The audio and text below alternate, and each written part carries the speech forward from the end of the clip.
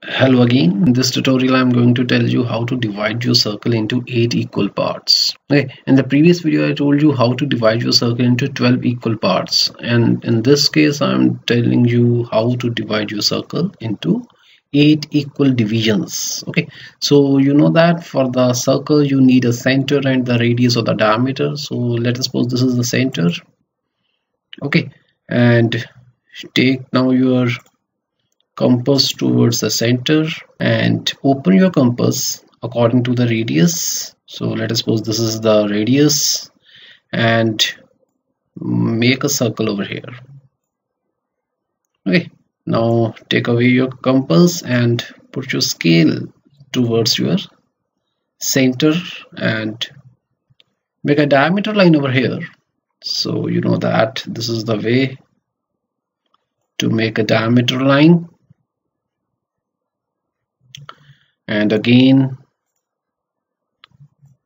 rotate your scale and again put towards the center and again make a line of the diameter like this. Okay, so now take away your scale. Okay, take your compass towards the circle. Maintain your compass according to the radius of the circle. So you can see that this is exactly what my radius of the circle is. Okay, now rotate your compass outside the circle and make a arc over here. Okay, in the same way rotate it and make a arc over here as well. Okay, now take your this one, again rotate it and put over here, make a arc over here.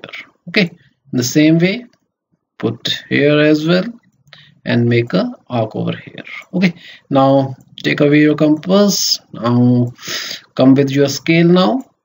Now rotate your circle and put on the intersections.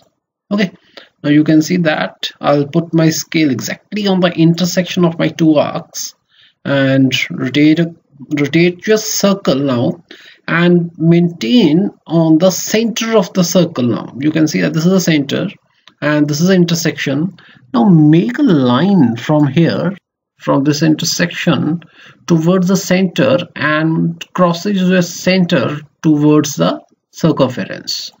Okay, in the same way again put your scale on the intersection. So you can see that this is intersection. Okay, now take a line and make a line like this. Okay, now take away your this scale. Now you can see that these are exactly 8 equal divisions of my circle. I hope you understand this thing very well. Thank you everyone.